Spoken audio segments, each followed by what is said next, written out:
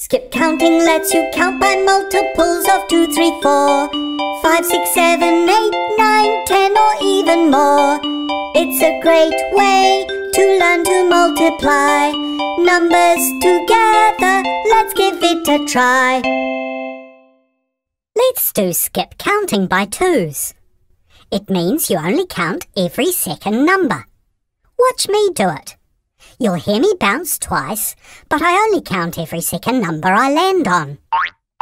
2, 4, 6, 8, 10, 12, 14, 16, 18, 20. Let's do it again. This time, I'll count the bounces and you count the number I land on after the second bounce. Remember to keep silent after the first bounce because we're skipping that number. 1, 2. 1, 2. 1, 2. 1, 2. 1, 2. 1, 2. 1, 2. 1, 2. 1, 2. 1, 2. You can do skip counting yourself at home with a pen and a piece of paper. You can draw arrows to represent each bounce and circle each second number.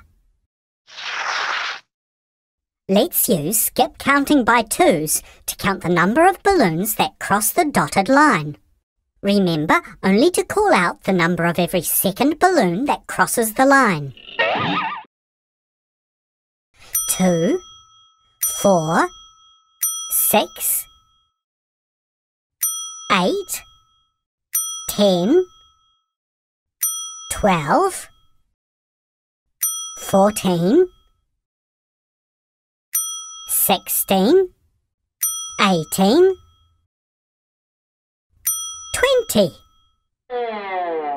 Let's do it one more time without numbers on the balloons. Count them off in groups of 2 as they cross the dotted line. 2, 4, 6,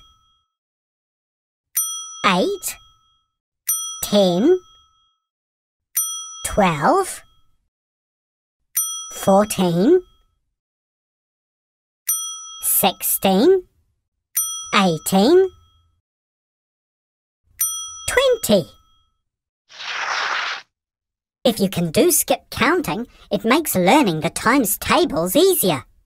Skip counting by twos and the 2 times table both involve counting in multiples of 2. 2 times 1 is 2. 2 times 2 is 4. 2 times 3 is 6. 2 times 4 is 8. 2 times 5 is 10. 2 times 6 is 12. 2 times 7 is 14. 2 times 8 is 16. 2 times 9 is 18. 2 times 10 is 20. 2 times 11 is 22. 2 times 12 is 24.